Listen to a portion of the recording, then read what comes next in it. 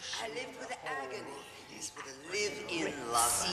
Agony, my love, offered me more sensation than any Dionysian sadomasochistic fantasy could ever provide. A gay man in a woman's body. I cry a lot. Do ceremonies. I grease my face. I fell in love with Jap because he was in love with Bob. And he, I think, at the time was trying not to be out. And so at a party given by Shari Deans, who was a Hungarian artist, suddenly Jap made a big play for me. And I knew he was gay, you know, and I thought, what is he doing? But it went segueing into a little more intimacy and me falling in love with him until I had the very bad taste to tell him so. And then he dropped me like a hot potato.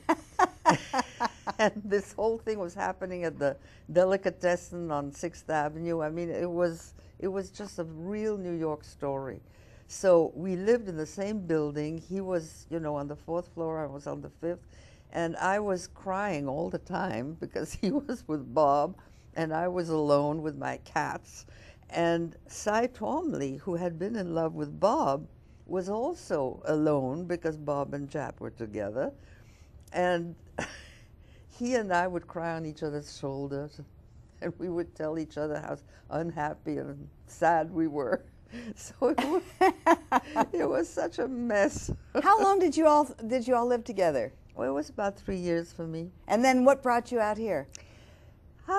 You know, my father died here in Beverly Hills, and I felt that if I stayed in New York with all these people around me, I would never find myself, because they were so made. They had been made already. They were already existed as who they were. And they were exhibiting with Leo Castelli already? They were doing everything. And I was still, you know, completely meandering in my labyrinth of not knowing what I wanted to do, who I was, how I was an artist, all those things. And I figured, if I don't get away from them, I will never find my voice. And I did get away with, you know, with coming here. I started to teach at Pasadena Playhouse. Why Pasadena Playhouse? Were you an actress? Because they offered me a job, Molly. Oh, perfect. And then they fired me at the end of the semester because I was a bit much for them. And then what happened? You started your own performance. Then, no. I started to teach in a little tiny workshop place that I had rented. And I had all kinds of people. I had Vic Morrow, I had Tony Perkins, I had Tab Hunter, I had, you know, all these aspiring stars. They were young starlets, all of them. And instead of doing the usual scenes, I started to teach them the exercises that I was inventing.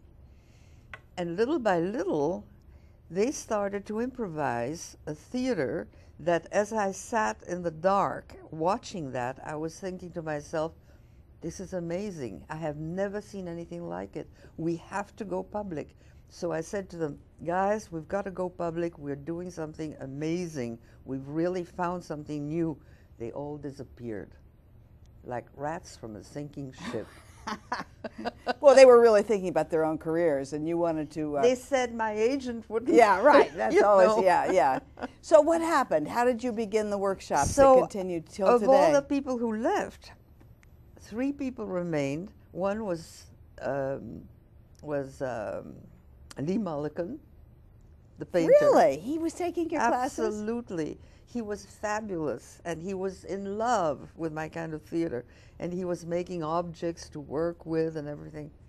So I had Lee Mulligan, and I had a little dancer girl who had come in from Pasadena Playhouse to follow me, and a boy, a young man from India who was Jewish. And the 4 of us decided, the hell with it, we'll do it, just the 4 of us. And we started to do it, and at the time, my audience was the artists and the poets and the musicians of the Ferris Gallery, because the Ferris here in LA was the only avant-garde place you could go to. And all these people every weekend would come and see my show. And so it was So like it was a little Billy L. circle. Bankston and Ed Ruscha and Craig Yeah, Kaufman. all these guys, yeah. Now you stopped performing in 2000. Yeah. And you still continue to do the workshops, but you began painting. And I think I was one of the first people to see the paintings based on stories, fables from the Bible. How did this come about, and how did you get into these two shows that now are the main talked about things in the art world here in Los Angeles? Well, you know, about the shows, they came to me. I didn't go to them. Of course they would, yeah. And one of them, actually, I'm showing a DVD of my performance work, and the other one is more about the visual stuff and about the painting. Well, you had, didn't you show in the show that Lynn Kienholz just carried on? Yeah, the Pompidou in Paris. And that Yes. was one of the first times people had actually seen the work. And then I came to your studio and saw these wonderful Bible fables and also these fabulous paintings of your dogs. Well, you know, they're my main subject. The Bible stories were just a passing fling. It's like But your the dog just dogs, woke up. He knows here he's they are. being talked about. They're always with me. You asked me if I was ever lonely. I'm never. When did you first shave your head? In '81, I did it as part of a piece because I had been, my money had been stolen from me, all of everything I possessed. And I ended up with nothing, not a penny. And I was, you know, very worried about that. And I figured that I would do a piece where somehow I give up, like a sacrifice, a part of myself in order to start over again. And so as part of the piece, I had a young woman shave me. At the time, I had a lot of hair. As a matter of fact, poor Taddy was very upset about that piece because he used to ride behind my hair. I had a lot of hair down to here, and it was his little place, you know, his little nest. And then suddenly I came off the stage and it was empty, and Taddy had lost his hiding place. But anyway, I thought at first that I would grow it back immediately. And then I looked at myself and I said, this is the real me. Finally, this is what I really look like.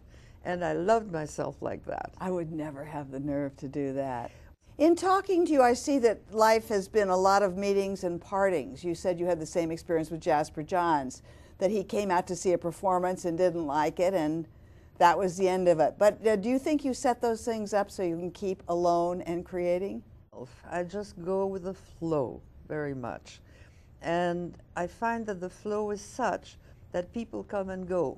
Yeah. And also objects come and go. I've lost a lot of objects and I've lost a lot of things.